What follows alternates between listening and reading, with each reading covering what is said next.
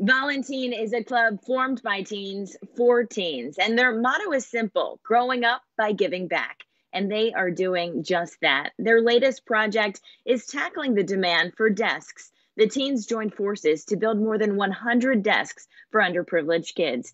It was a rewarding experience for all involved. It was challenging. It was one of the harder projects, but with the help of everybody else, we were able to get it done. I created the organization.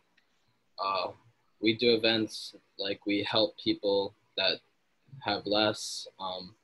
We feed the homeless. We do a lot of things for the community.